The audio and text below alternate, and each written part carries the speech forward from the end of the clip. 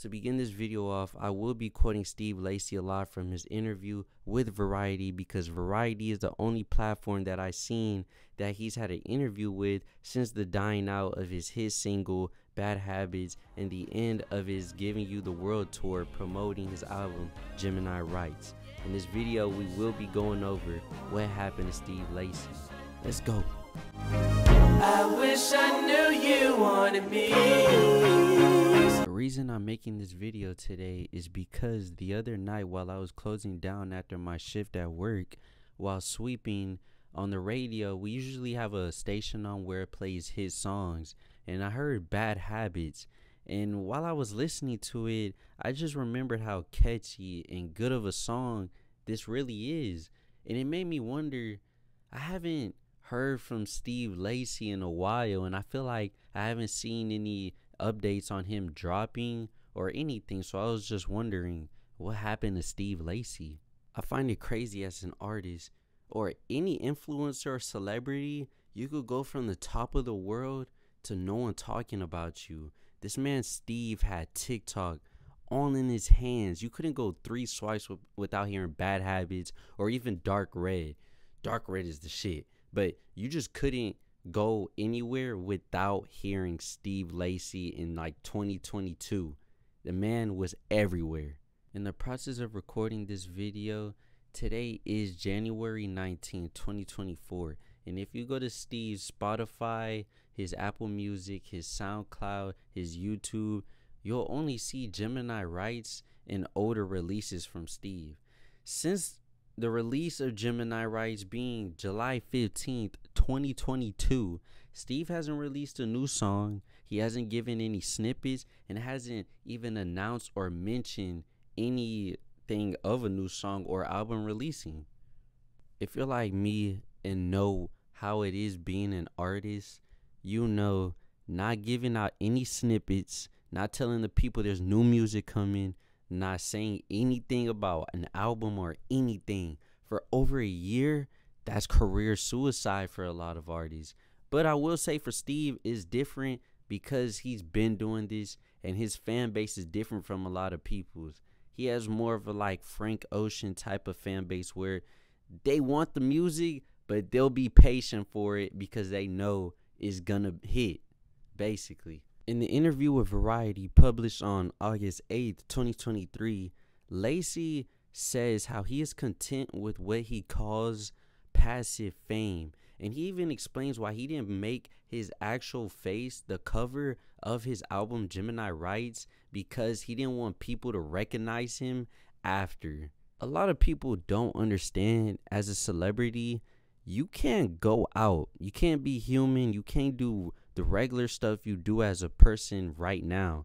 And at some point, you know, as cool as it sounds, it's really not. You can't even go grocery shopping without people bombarding you for pictures and signatures and all this bullshit. And so Steve, I can understand where he's coming from, especially living in a place like California where he's not looking for that attention. He just wants to drop his music and go about his day. Also in the interview, Steve goes on to say how he's became interested in actually pursuing an acting career and getting into film himself, but he's been scared because of the attention that it'll put onto him. He even goes on to say, I can go #1 and be on the radio and still go hang out. You go #1 on Netflix, you can't do nothing. Movie star fame is way different. Steve was not capping here. If you think of every artist that went #1 or had a hit song in 2010, you cannot tell me how they look like. How does that one dude who sung Somebody That You Used to Know? I used to be on Vine singing I Get High all the time. I don't know how these people look like at all. How does the Firefly guy look like?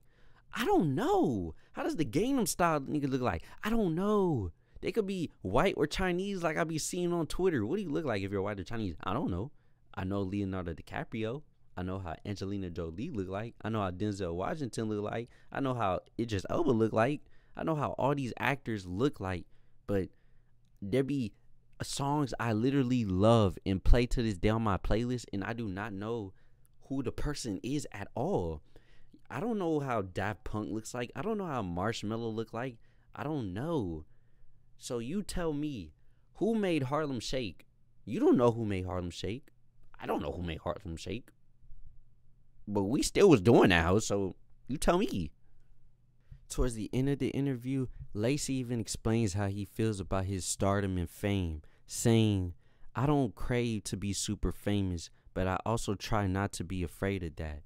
Anyone watching this video inspiring to be an influencer, an artist, a doctor, an actor, a lawyer, an entrepreneur, anything at the top of their field to the point that they do gain notoriety and fame, I want you to understand that there's levels to it. You have to understand the game that you're getting into and understand that that is your new life.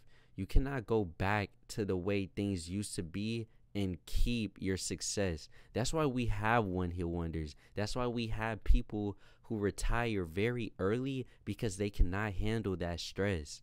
You have to really understand that you're giving up your life. You're signing away who you used to be. You now cannot go outside. You can't go grocery shopping like you used to. You can't go to the pool like you used to. You can't go to the beach. You can't go take a walk. You can't go to the even fucking DMV. Yeah, good luck trying to go to Walmart. Okay. Yeah, okay.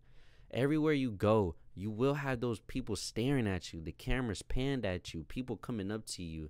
People trying to test you maybe. People just going all out, being eccentric in ways that make you anxious and make you feel stressed, because it's a lot to keep up with.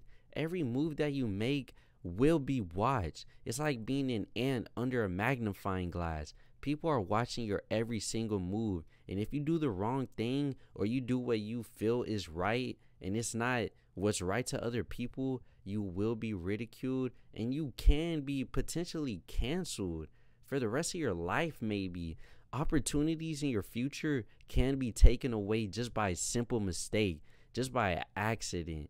And it's all a part of being famous. And I can understand why Steve just wouldn't want that stress. Who really would?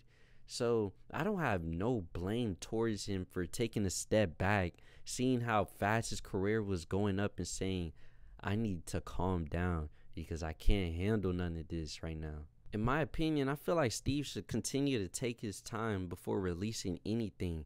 He shouldn't rush it. He shouldn't put his foot down and do anything he's not comfortable with doing just because his fans are hungry for it. I'm sure Steve knows that the more time he takes, the possibility he knows his fans might die out. But that's just a risk that you have to take, because when you know you have pure talent's going to win all the time. That's why people stick around for artists like Kendrick Lamar or Frank Ocean or J. Cole whenever they take these times to perfect their albums before dropping. We don't want artists like Roddy Ricch, for example, who feed into the hype and end up dropping something that disappoints everyone, and now he's looked at as a flop and a joke, and he's even been humiliated to the point where he's had to deactivate his social media because people are constantly criticizing him in his comments and on his posts and on his snippets. The other reason I say Steve should take his time is because bro is only 25 and he's been doing music before he could even drive. Bro was doing music when he had a curfew still, before he was even able to graduate from high school still. He was nominated for a Grammy at 17 years old, being part of the band The Internet for their album Ego Death. What the hell were you doing at 17 years old? At 17, most of y'all was getting left on red by your crush, going on the hub to find a similar actress that looked just like her, beating your little meat, then getting on the game telling your homeboys to get on Warzone or Fortnite or 2K. You wasn't nominated for a Grammy at 17. I know you wasn't. For sure you wasn't. I know you wasn't. And even after all that, he took his talents to become solo. And he went on to be nominated for 6 more Grammys, winning 1 Grammy at the 65th annual Grammy for the best progressive R&B album, going to Gemini Rights. Steve has done a lot more than plenty of other artists in his old but young career. And honestly, if he wants, he can Michael Jordan this bitch, retire, and come back whenever he feels like. In my opinion, he could pull a Frank Ocean if he wants. real talent's gonna win all day. So, in my opinion, Steve Lacy, where is he now? What happened to Steve Lacy? He's cooling. He's chilling. He's active on social media, so he's not gone. His fans are still actively supporting him. He's still touching those numbers on the socials. So obviously he still has his fan base. And I believe maybe this year or next year he will drop. And I'll be waiting. I'm not forcing bro to drop. I'll be waiting regardless. What do y'all think? Let me know what you think. Get in the comments. And shit, if you still watching right now, bro, you might as well sub and like. I'm just saying, in my opinion, I would just sub and like. But it's been your boy Zio. Y'all stay cool. Thank you for watching the video. I'll see you in the next one. Soldier out. Bah.